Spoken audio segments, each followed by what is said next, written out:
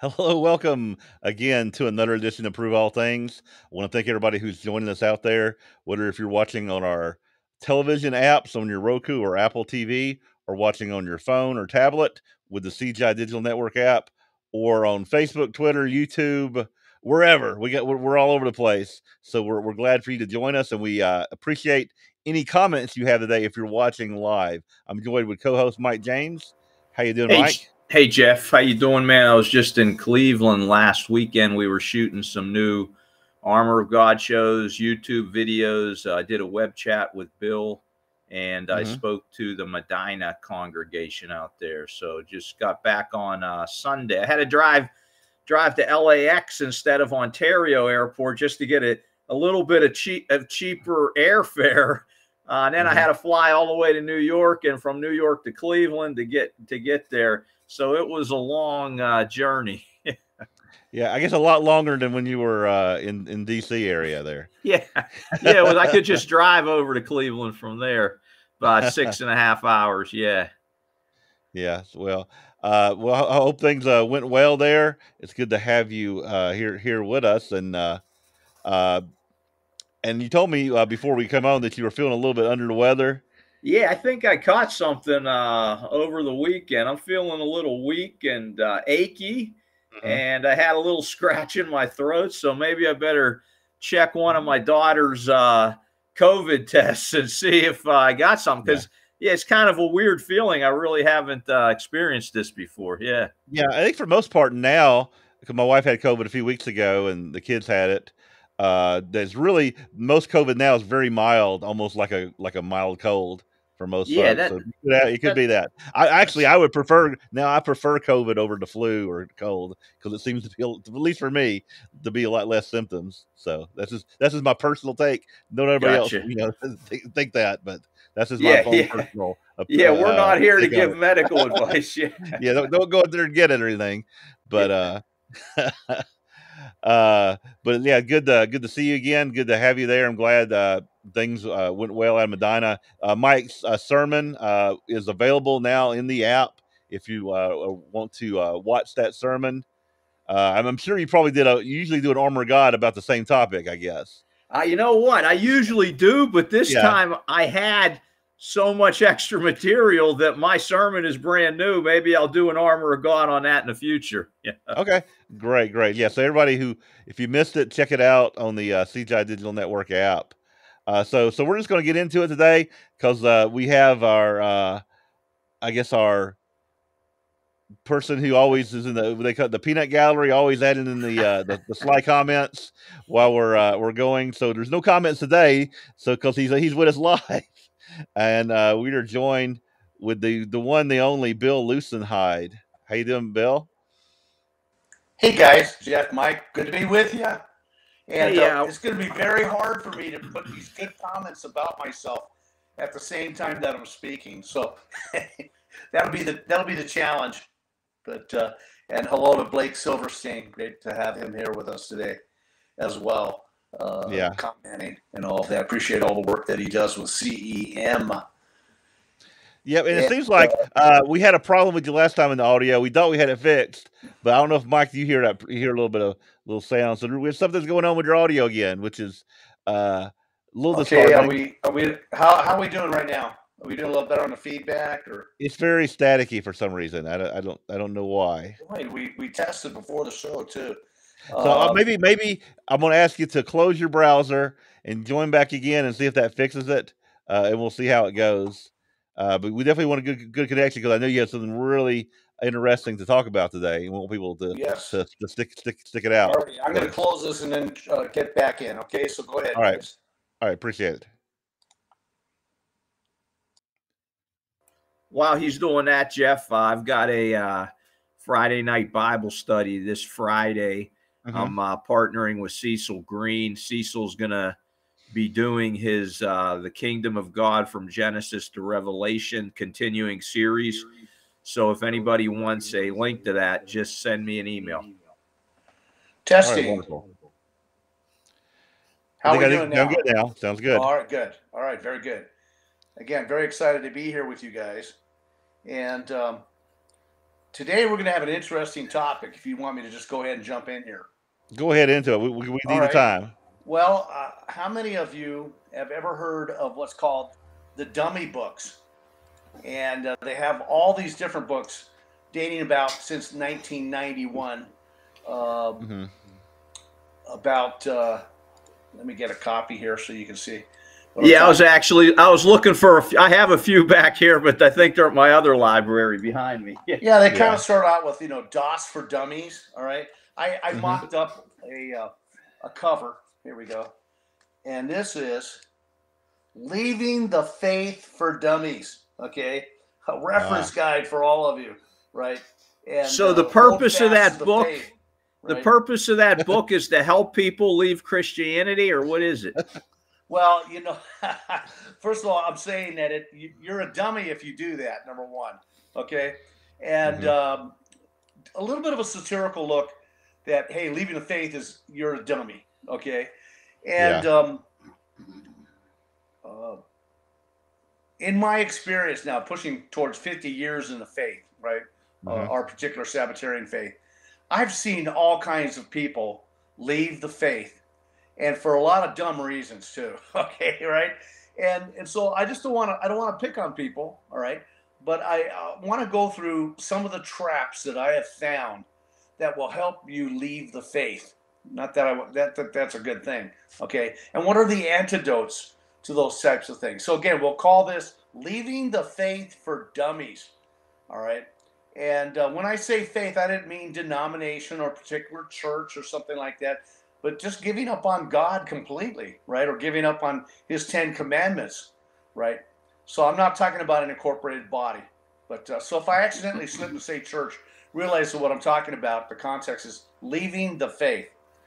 And we're warned in 1 Peter 5, verse 8. Be sober, be vigilant, because your adversary, the devil, is as a roaring lion, waiting to see whom he may devour. Take heed that, hey, he who thinks he stands, you might fall. So even at 50 years into the faith, right, know that there's traps that are out there, and the adversary will devour without mercy. Friends, I've had teachers, ministers, people that I learned at their feet, that I'm still using their information today. They were difference in my life, who have left the faith, who don't even believe in God anymore. It's incredible. But Matthew 13 talks about the parable of the sower, right? And we don't want to be that seed that's on scorchy ground or sun-baked ground in our spiritual life. So based on my experiences, here are some of the constructs of excuses people use to leave the faith. All right. And so I know you guys have dealt with that as ministers of the Church of God. You've dealt with it. You've shed tears over it. And input, please, on this, because I want to hear your inputs on this. But number one of leaving the faith for dummies, bitterness over past experience. And these can be all kinds of scenarios, right? I'll give you some of the common ones. The failure or the falling of religious leadership, mistreatment by brethren or by the ministry, or simply just being ignored or neglected while you're within the fellowship, and or immorality amongst your Christian peers. Not that you're doing immorality, but that you got bummed out because you say this. You say, hey, listen, if that's Christianity, I don't want to have any part of that. Right? If this is what Christianity is, forget it. I'm out of here. I think I think our church, the CGI, went through that. I mean, it's been a long time now. It's been way over 20, almost 25 years, where our spokesman, who was on our television program, had a like some immoral things that were done and were national. And I think a lot of people who saw that, they're like, they got confused. Like, how can someone who is leading a church act in that way, especially if he's teaching the truth, and that can cause some confusion for folks. Yeah, no doubt.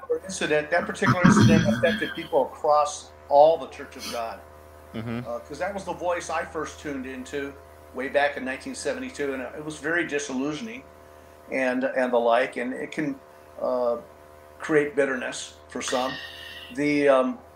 I'll tell you what, I have a theory about bad psychology. Not that I'm a licensed psychology, but I think all bad psychology and mental states come from bitterness, anger, hate, and resentment.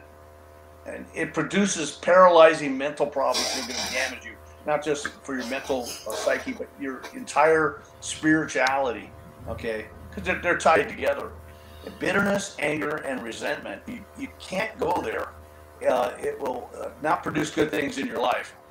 And yeah, Mike. Yeah, I just wanted to say that you've got to distinguish between the people and what the book says. I mean, we're all human. We're all subject to carnality, to sin, regardless of who you are, even people in the church. Now, we definitely should be working on that, but you've got to separate out Christianity is what the Bible says, okay? That's Christianity. What people are doing who are going to church, that's a wholly different matter, and people need to understand that. Everyone's different. Everyone's got idiosyncrasies and problems, and have gone through things that you have not gone through. You can't put yourself, you've got to put yourself in the other person's shoes and know what they've lived in life to become what they've become, and we can't do that. So you got to let that go. Well, you know what? You're hitting on what I will call the antidote for this one, and that is forgiveness and mercy. It's a very important part of the Christian walk. Matthew 6 tells us, forgive us our debts, the Lord's Prayer, as we forgive our debtors, right? And Mark 11 says, when you're standing there praying, forgive if you have anything against anybody, all right? So you got to go down that road. Okay? This is not an easy thing, all right? But if you don't, you're going to harbor bitterness, anger, resentment, and it's going to produce very bad fruit in your life. Yeah, definitely. And that's interesting because it's in the Lord's Prayer there. He's given us some general ideas about prayer. Nothing wrong with reciting it verbatim, but I think that is a continual thing that's going to come up in a human's life is forgiveness and letting go of things, because we're human, man, and it's going to happen over and over. Things are going to come up. Yeah, for sure. I don't know if my picture's buffering there or something. I look like I'm frozen on my screen, but hopefully I'm coming through okay. Right now, I'm getting a little bit of the weird sound again from your voice. I'm going to lower the input here. I don't know what I'm at a loss to know what's going on. I'm going to ask you maybe just to try it one more time. Okay, I'm gonna go out and come back. Okay. Yeah, sorry about that. Hey, Jeff, yes. While he's doing that, our guest next week is Joe Kovacs. He's the author of Shocked by the Bible 1 and Shocked by the Bible 2. So he's going to be a real interesting guest. He's a noted author and not really part necessarily of the Church of God movement, but he's familiar with it and kind of bumps up against it. Yeah, I'm very interested to hear in next week's program. All right, we're back, Bill. Let me see how you sound. All right, very good. Let's go on to the next part of leaving the faith for the dummies, and I have listed here neglect. And we live in a universe of entropy. Entropy means that things that are put together or complex tend to become simpler over time or decay over time. If you don't keep painting the house or pulling the weeds, right? I mean, they'll grow right over the top of the roof. And, I've often see these old jalopies that are out on the road, old trucks or something, all rusty and everything like that. And, you know, once upon a time, that was a brand new shiny vehicle with excited buyers driving it out of the dealership. It's kind of amazing how maybe over a 10, 15-year period of time, it's a rust bucket. How does that happen? How does this beautiful new car become a rust bucket? And every murderer, every villain, every creep, Adolf Hitler, they were a beautiful little innocent baby. Well, what happens? Well, it's neglect. You can't, there's maintenance. A lot of life is about maintenance. You got to keep brushing the teeth and shaving and cleaning the house and taking care of things. Well, guess what? Our spiritual lives are the same way.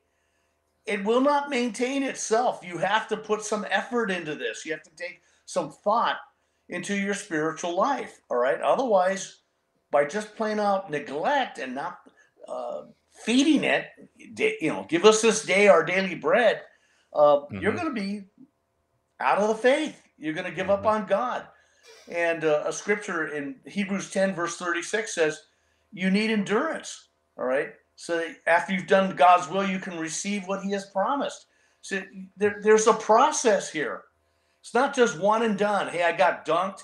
I had hands laid on me. Okay, you know, great. I don't have to maintain. I don't have to pull the weeds out of my life. All right, that's a mistake. So laziness and neglect, we have to endure and embrace that. Yeah. Hey, Bill, you just really hit something for me with my 14-year-old daughter, where she's a lot different than she was when she was 10. And I'm realizing I've got to devote more time to her, more conversation to her right now, especially. And that just clicked for me recently that you're talking about maintenance. And I just got it, like a light bulb went off. And so when you brought this up, it really impacted me because of what's going on in my relationship with my daughter. And you know, I've got to be there. I got to be talking. I got to be spending time just getting down and sitting with her. You know. Well, you know, I'll just say that it's a critical age, Mike. Right? I've got 3 grown boys that are almost 40 years old, so I'll just offer some parental advice. It's everything bad about yourself. Think about yourself for a minute. It starts when you're about 12, 13, or 14. Okay. Now, I've never been a smoker. Okay. But almost everybody I know who was a smoker started when they were about 13 or 14. Bad habits. It's a critical age. It really is a critical age. You know, I used to cuss down at the basketball court with the guys, and, you know, once in a while it still comes out in me to this day. And so it's a critical time to get your teenagers through that without embracing bad permanent habits and that type of a thing, because they're tough to overcome. So you're on the right track with that, Mike, for sure. I'll move along to the next way of leading the faith for dummies. Before you move on, I just wanted to bring in one more thing about neglect. Is that I think what I've seen, at least observed in those who have maybe left, is they maybe neglect the Sabbath day. Neglect keeping the Sabbath day, or start bringing in things into the Sabbath day that should not be a part of the Sabbath day, and it just kind of overtakes it. And then no longer is the Sabbath a holy day, no longer is the Sabbath a day for worship. It becomes just another day, and that can really, you know, sometimes neglect you towards where now you're out of it. Oh yeah, without a doubt. You know, listen, the Sabbath commandment's an interesting commandment. It's the one that says remember, okay? Because that means that, why are you reminded to remember? Because it's easy to forget. It can seem like every other day, right? And so neglect is part of it is not remembering, right? We're not going to remember to mow the lawn, right? We're not going to remember to keep the Sabbath, okay? So you have to remember so that you don't neglect or have laziness, okay? And certainly a good point there, Jeff, no doubt about it. Yeah, definitely. That resonates with me. Yeah. My next point I wanted to hit on is this concept. I've read into this many, many times, and that is this: I can be alone. I can be a Christian and be alone. Now, and there's some truth to that. I mean, sometimes you're alone because you have to be. Okay, you're on you're on Gilligan's Island and you got internet, right? Okay, right. I understand that. So some Christians imagine, though, that even when there's potential fellowship, that I don't have to go to church. I can just be alone. I don't need these other believers. They're all flakes anyway. I don't need to go to church. You know what? It's just me and God and my guitar, right? I see my guitar here in the back. Just me and God and my guitar. That's all I need. And by the way, I'm not against the idea of a personal relationship with God. You need to have a private, personal relationship with God. The God that sees you at all times, and there's no secrets from him. But there's more to this than just you and Jesus, all right? It is a community. It is a collective. It is a body of Christ. It's not just about you and your salvation, all right? And I got a scripture to kind of give an antidote to this, Hebrews 10, verse 24. And notice the context. It says, and let us, a collective, not just you, let us consider one another to provoke unto love and to good works, not forsaking the assembly of ourselves together, as the manner of some is. So this is a problem even going way back in the New Testament, people saying I can be alone. But exhorting one another, and so much more so as you see the day approaching. And here's the one thing that getting together helps, and that is it knocks off some of those rough corners that you have. Maybe some of the weirdness that you have. Maybe some of the goofy ideas that you have. And it kind of brings you in more to the center there. You need that by being around other Christians and other believers. So I believe that, and I've seen this, that when you go down this road of being solitary, you're a solitary target. You're not part of the herd of God anymore. Some weirdness will start to develop. You get kind of strange. Even in the world, people that are hermits, they get kind of goofy and kind of crazy, start talking to themselves and all that. So you're vulnerable. But let me make a little joke about this if I can. About having church alone. Right? I gave it a shot, okay? Here's how, and Gary, I agree. It doesn't work. And can you imagine having church like this? All right. Opening prayer by Bill Lussenheide. Sermonette today, Bill Lussenheide. And then afterwards we'll have announcements with Bill Lussenheide. But meanwhile, we'll have special music. Bill Lussenheide, followed by our sermon, Bill Lussenheide, closing prayer, none other than Bill Lussenheide. Hey, you know what? That sounds pretty boring. Hey, Bill. I need more variety to just. I like myself, right? But I need a little more variety than me. All right, I'm sick and tired of me. And Drag City, not for me. I need some other voices. I need Mike and Jeff and Blake and Gary and a few others, right? I need you guys because after a while, talking to myself, not for me. Yeah. Hey, Bill, that's a fantastic point. And you made me think about when I got married. I got married a little later in my life, and I thought I was walking the Christian walk. And after getting married, I realized there are all these deficiencies in my personality that I was not aware of, that my wife quickly made me aware of. And that learning only came from having another person there. Yeah. And the same thing has happened for me when I go to church. You know, you say iron sharpens iron, but also just hearing about the struggles and what's going on with other people and what they've gone through.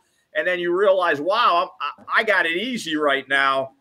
There's so much that you gain from that relationship of connection to other people that you don't get when you're by yourself. You're totally unaware of things about yourself that you could work on, you could make better.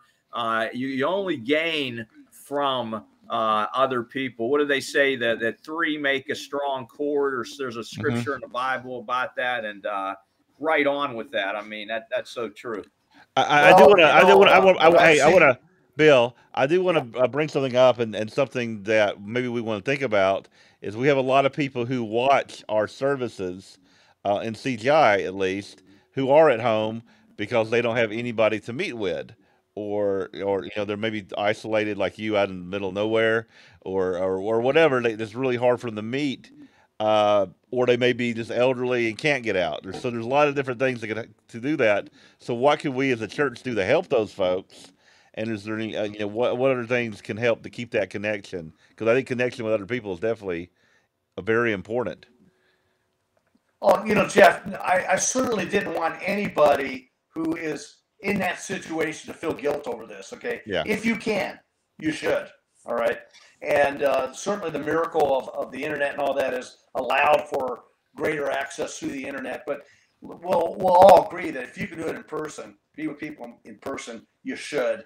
And it's different than just doing it on the internet. But certainly I don't want anybody to feel any kind of guilt if you can't. Mm-hmm. But I also wanted to address the idea there's some people who literally show up never early. I mean, they're 1 minute late, and they leave the second it says amen on the closing prayer. They're out the door. And I hate when people at the baseball game do that. Mm-hmm. I love going to the baseball game. So it's about the fifth inning, and then if you do that, the team is losing. Yeah, they just get up and they split. Right? I'm going home. Right, I'm done. I got everything out of here I want. We're losing, right? Yeah, got to beat the crowd out. I mean, what if the players thought the same thing? Right, it's the fifth inning. Well, we're losing 10-0, and they just walked off the field. You can't have that, right? Or I've even seen people listen. Let's be honest. There are times the sermon's not that good. It's really dragging. There's people trying to figure out a way to exit stage right, and get out the door. Right? You can't do that. You've got to support your team. You've got to be there, okay, through the thick and the thin. And I know in my old ball playing days, whether it was basketball or baseball, you got to play all out, even if you're losing by 40 points. It's a character thing, and it's support of the team. But the Lord's Prayer says this. Does it say this? I'll pose a question to see this. Does it say, "Give me this day my daily bread"? It doesn't say that. It says this. It says, "Give us our daily bread." So it's communal. It's not just me alone, what I'm getting out of it. It's about us. It's about a team. God is building a team. So again, think in terms of what can you contribute to the team and to support the team, even when things are not going that great, right? But you don't come late and leave early. Sometimes that happens, of course, but contribute as much as you can. I wanted to cover this next step. Mm-hmm. This is an important one. This one perhaps is the leading cause of all the different ways I've seen leaving the faith for dummies. And that is just plain good old-fashioned vice. And man, vice covers all kinds of different categories, right? I mean, of course, there's the big one. There's sex addiction, pornography, every kind of manner of deviance in that direction. But I've seen gambling, drugs and alcohol. That's another one, right? All manner of closet sins. It could just be getting too interested in collecting precious moment statues.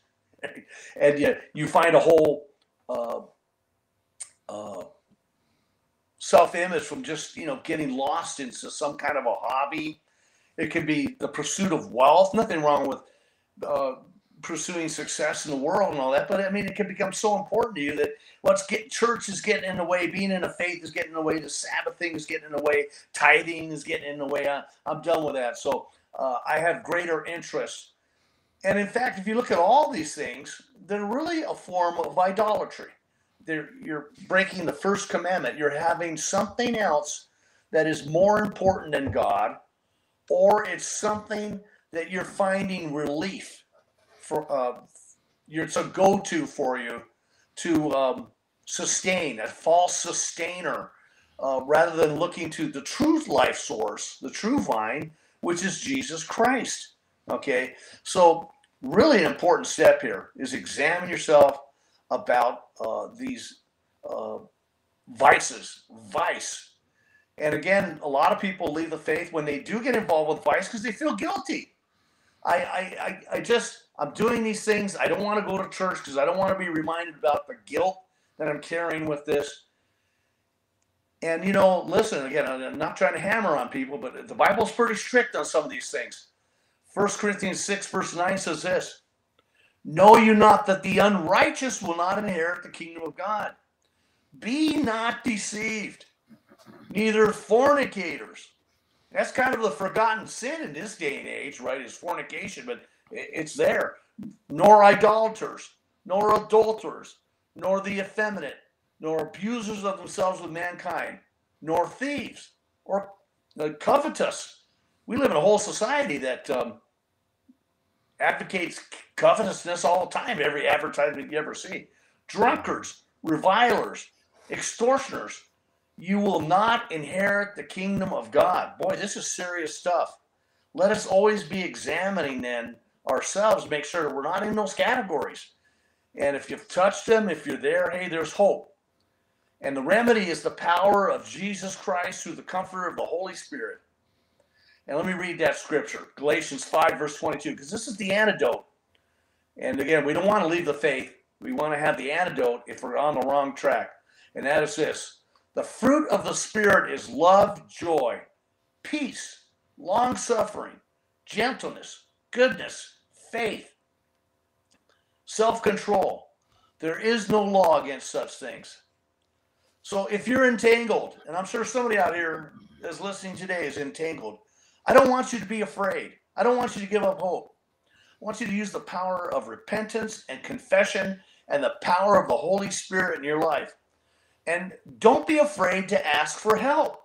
Seek your elders and ministers. Look for Mike. Look for Jeff. Whoever it is that's your life, a strong member, okay, that have care and will be discreet in helping and guide you. And remember this, they're human too. They've been through it. And, you know, double-braided knot is hard to break.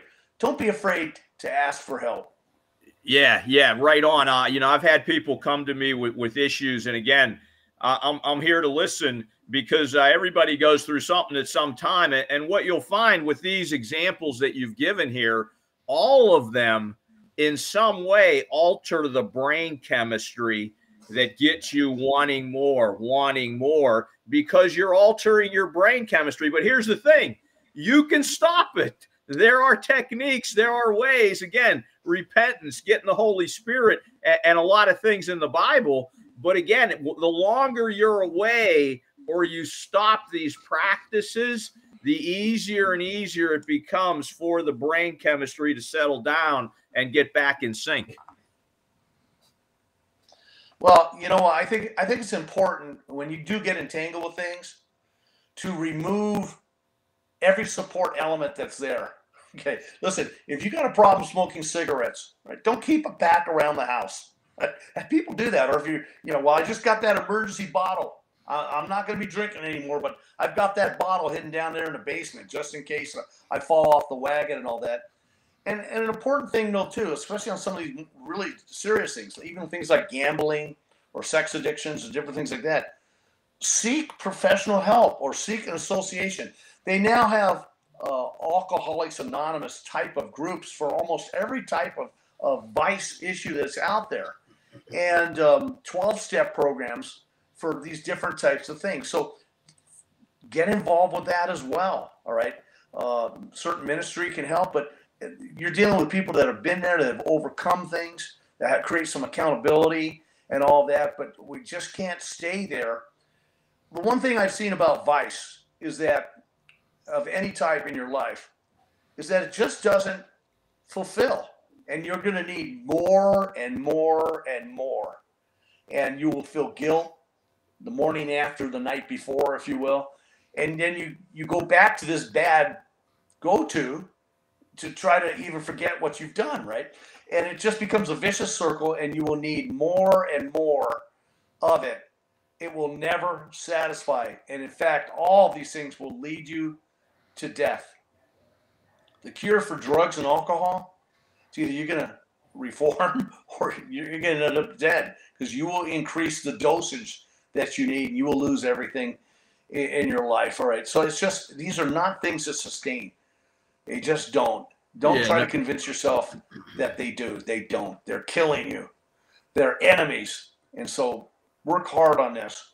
And again, I say this in love. I'm not condemning anybody here. I don't want anybody to just tune out this. Hey, there's hope. You're in the image of God and you are redeemable. Okay. And seek this so that you can become all that you can be. You're in the image of God with the potential of being a child of God and a king and queen in all eternity. So go forth. Don't use this to leave the faith. One thing I've noticed, Bill, is a common pitfall for people who leave the faith is that they, when it comes to vices, that sometimes they will find a way to justify their vice through the Bible. In other words, if someone like has like homosexual feelings, they will go into the Bible and say, you know what, I think we're wrong about that. The Bible says this is okay, and they will create a theology to justify that sin. You know, whether it's that or drug use or other things. I've seen it happen where people will kind of gradually try to use the Bible to justify why they have these problems. You know, that is okay because of this new understanding that they have of Scripture that no one else seems to have. Yeah, Jeff. There was a senator or congressman about a week or two ago who got in front of the body, and he said, "I want to give you everything that Jesus said about homosexuality." And he stood there and he didn't say anything, but that's not exactly true, because Jesus, God gave the law to Moses. And that's all in the Old Testament. So again, they're playing on the fact that not everybody knows their Bible and understands that. And that's one example of what you're getting at there. This is a way of like justifying sin through theology, and I see that more and more. And I see it even in Church of God. So I think that's a dangerous way that could possibly lead us astray if we start justifying our sins through our theology. Right. Yeah. Actually, that's a good parlay onto my point 5 on leaving the faith for dummies, and that is this: fringe doctrine or doctrinal understanding and conspiracy theory junkies. All right, I've seen so many. You've addressed this on the show. I've seen so many varieties of this. It's amazing, right? It's just absolutely incredible. And what happens is people come up with some kind of idea or a doctrine, and if everyone else doesn't get on board with this, then their pride gets hurt. And then they leave the church, or they even leave the faith. All right. I mean, again, just to touch quickly on some of the crazy things I've seen. Did Adam have a belly button? All right. I was in a congregation up in Northern California. It was a farming community years ago, and they actually divided in the congregation over artichokes, and it had several artichoke farmers in the congregation. Oh, and artichokes! Somebody came up with the idea that artichokes are a thistle. And actually they're a thistle. A thistle. Part of the thistle family. And so therefore, since thistles were a curse on mankind, artichokes were unclean food.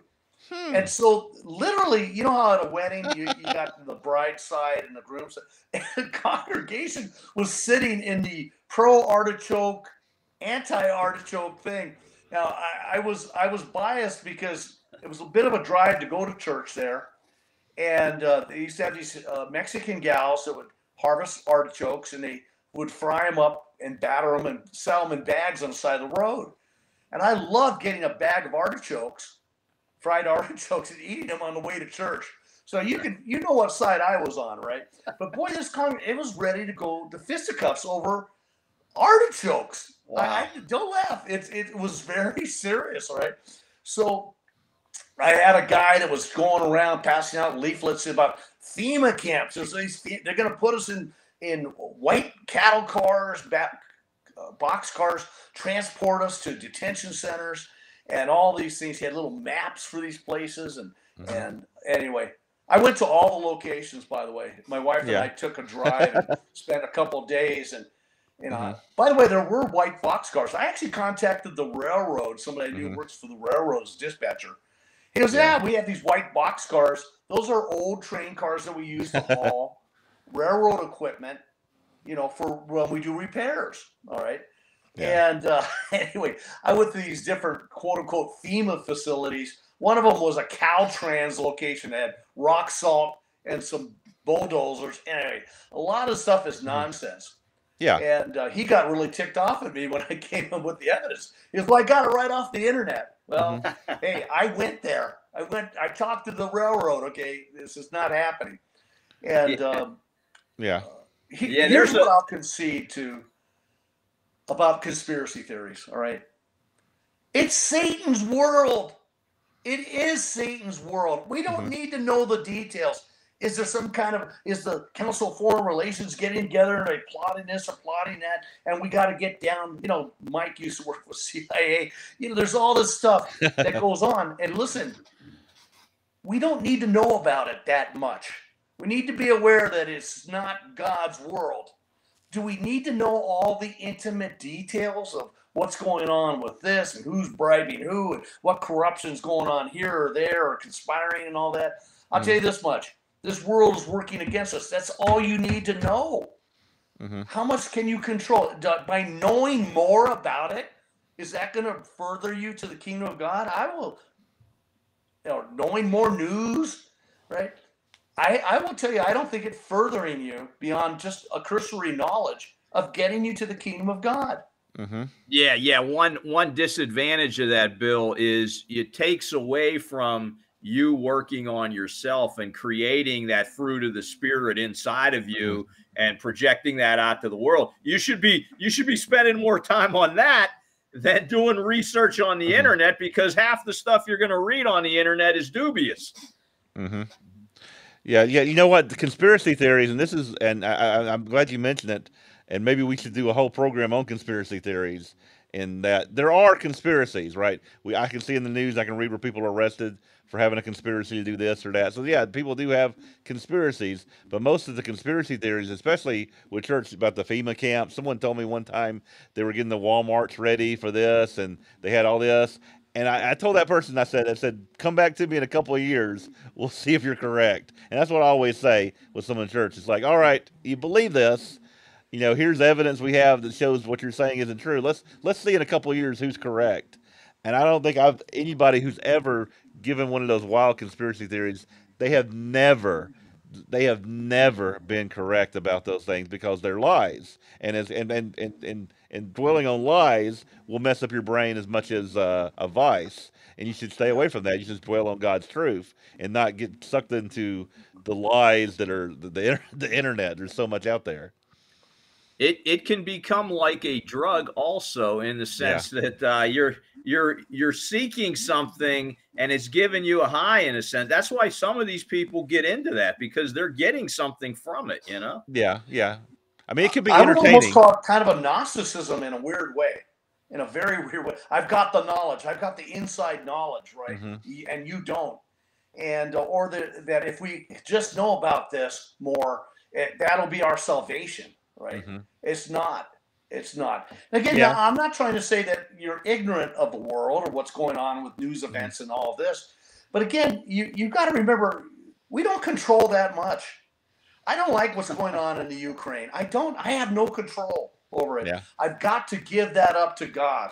And I am concerned, and I do care.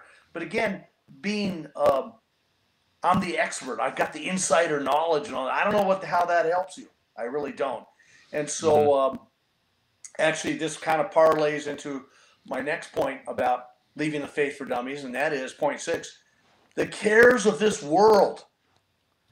And that could be the boats and the cars and the job, looking good. Boy, we spend a lot of time looking good. I tried to put a little powder on my face so I don't look like 65, and it didn't work that good. But money, power, your position and title in life, your position and title in the church even, right? People get hung up on that. And if Satan can't deceive you doctrinally, then he will try to distract you and waste your time.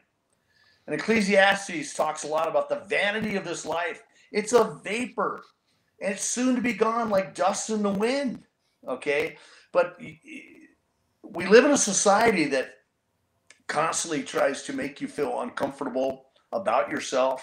That's how they sell you things, all right? That by controls based on creating need, Okay, you need this wrinkle cream. You need this hair dye. You need this. You need that. You need this car.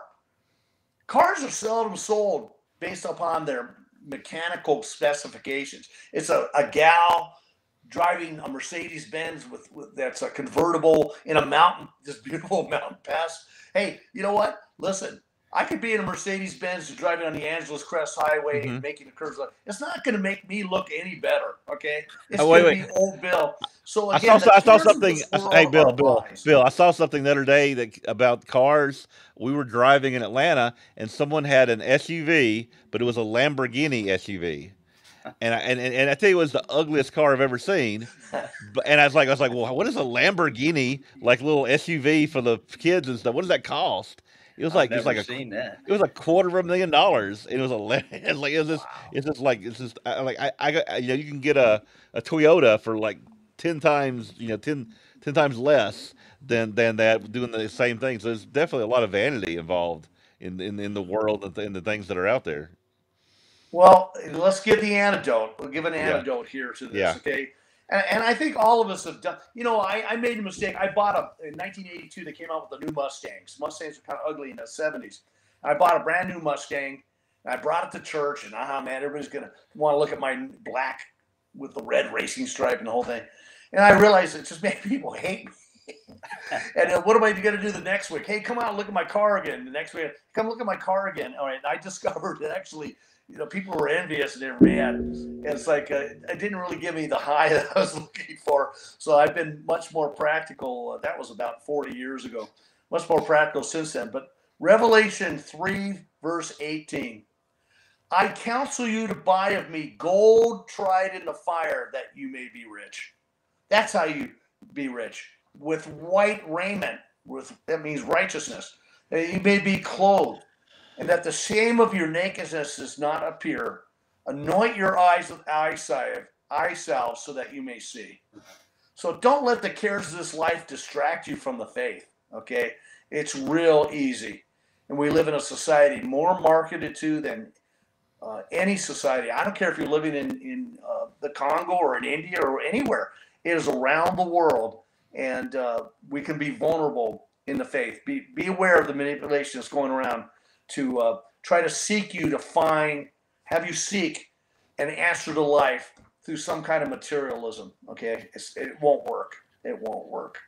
I also see people who they spend their whole life devoted to like a fantasy, like Star Trek or Star Wars or Marvel, and they go dress up and they have their houses decorated and they have their whole life around Dungeons and Dragons or Tolkien or whatever it is. People will get so into this fictional thing that, I mean, it's okay to like fictional things, but not to put your whole like a religion. It shouldn't become a religion to you, I don't think. And I think for a lot of people in our world, those different niche social things have become religious type endeavors.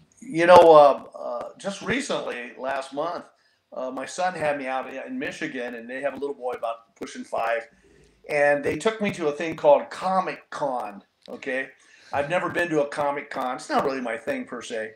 I like the old Star Treks a little bit. Don't get me wrong. But I went there. There were 30,000 people there living a fantasy life in costumes of all sorts. I mean, Star Trek, Star Wars, comic book characters, and the whole thing. And it was kind of pardon my language, it was pretty trippy. I thought it was kind of weird. Yeah. People are so serious about it. They become the character. It's a form of escape. Again, fantasy. All right, that I'm not really me. Driving the garbage truck or going to work or answering the phone or working at Walmart. This is the real me is Spider-Man, right? Yeah. And again, hey, don't get lost in that kind of thing. Again, I'm not against somebody watching us old Star Trek or something like that, or reading a comic book and all that. But just remember, it's just a diversion.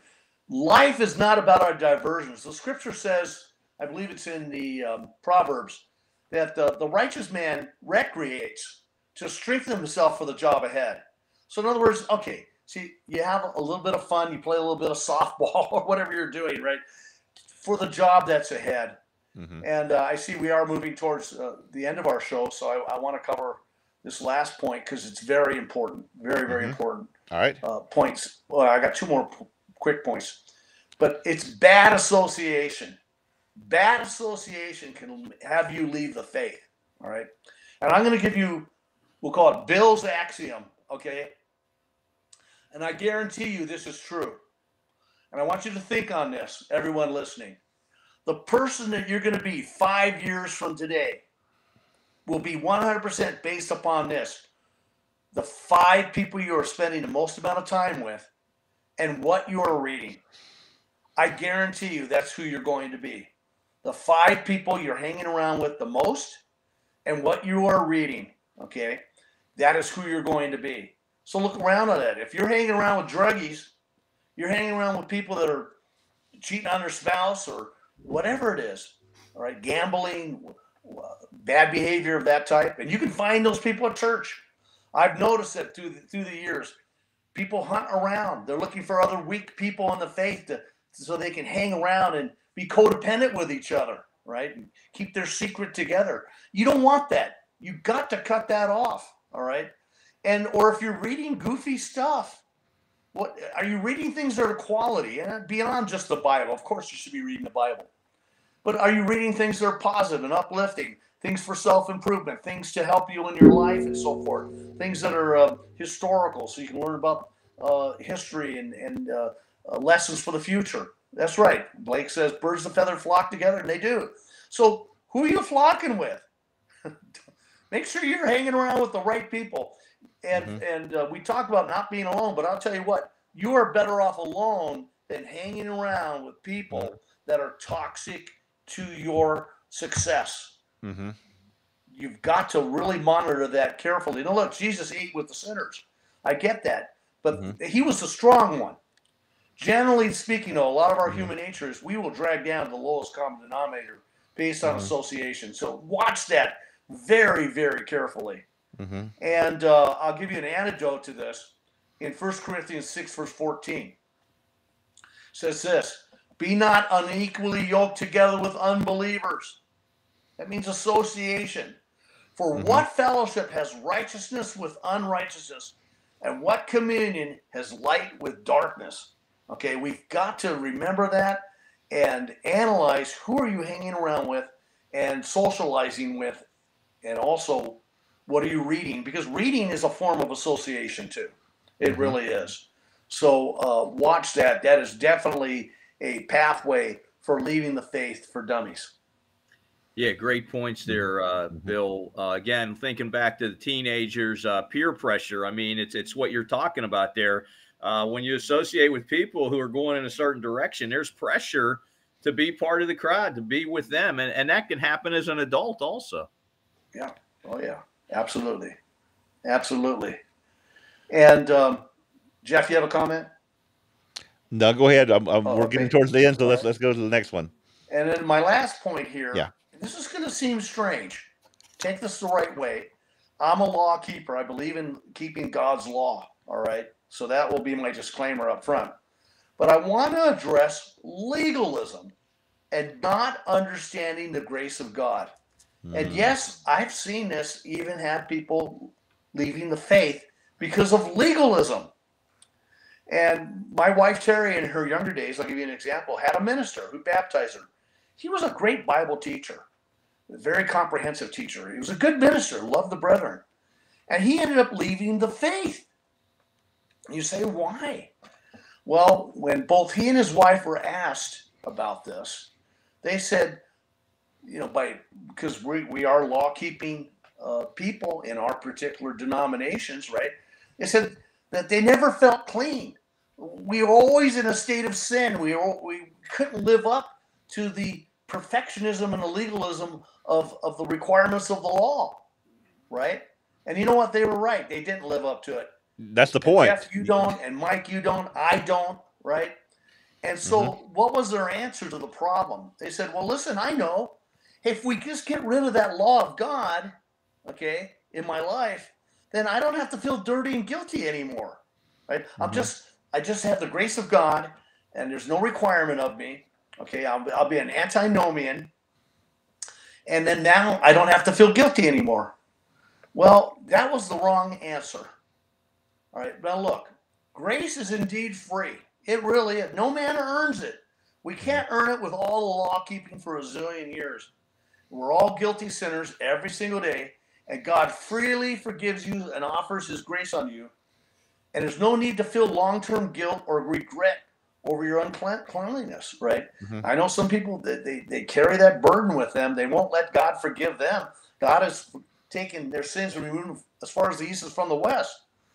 But again, some would call this, what I'm saying, is cheap grace. And that's not true. It's a lie. It's paid for, and it's not cheap. Our grace is paid for by the sacrifice of the living God, of Jesus Christ. And that's priceless. That's without measure. Okay? So it's not cheap grace. But again, you've got to remember that there's grace and that you're forgiven, because if you're carrying around this bucket load of guilt all the time, it will crush you. You are not able to redeem yourself and carry that guilt, and salvation is not found within you. It is found in Jesus Christ. If you try to go down that road, we'll call it legalism, Pharisaism, whatever it is, you will become frustrated and give up, because that does not work. Let it go. Let God. You've got his Holy Spirit. You see the promises in the Bible. It tells you right there what's happened. He's let it go. You've got to believe that it's gone. It's gone. Keep going forward. Don't stop and go back. Satchel Paige said, hey, I don't want to look back because something's gaining on me. You got to keep moving forward, Well, and you can't define your self-image by who you were. Okay. Some people try to hang on to that, right? I used to be a gangbanger, right? I killed a lot of guys in the war. Okay. Hey, you know what? That's not who you are now. Let that go. Don't, again, if you hang on to these things, it become your definition of who you are. We're a new creation and a new person with the armor of God, if you will, right? And let that go and have the right self-image. And I see we're working to the top of the hour here. I'll just give a concluding comment. Yeah, before we go there, I want to mention about legalism. Okay, Jeff. Yeah, just a little bit about legalism. And I think that is a real problem that can really turn people against God, because there are people in the Church of God who practice a form of legalism. Maybe not. I don't think CGI is anywhere to add, or some other. But there's some churches where they feel guilty if they don't, tithe to the exact dime, or they don't do all these things. These things, if they don't do it, they're not going to be saved, because they're not doing these things, and you're never going to be able to do all those things. Right. And so the idea is that we are saved by grace, and we have to look at it and think about it this way, maybe teach it this way, that our response to the salvation of Christ is obedience to Christ. It is a changed life through letting Christ change us. So this is the way we view those things. And again, if you get to where you have these guys, and there's some bad leaders in the churches of God. There's one I listened to the other day who's leading one church right now. I won't mention, but is leading them really badly in some of the things he was doing. It was a sermon he gave, which was all about making people feel guilty by not giving every single thing they have to the church. And I was like, wow, this is crazy. But it must have worked, because they got all types of money and were able to build all this stuff from this very small amount of people, very small church. And they, the guy just took them for everything. And I hate to see that. And I hate that what's going to happen, though, when you have a church like that, when somebody who's getting people guilty about stuff, and they realize they were taken, then they may leave, because they were under that false assumption that this was salvation, which it was no way it was.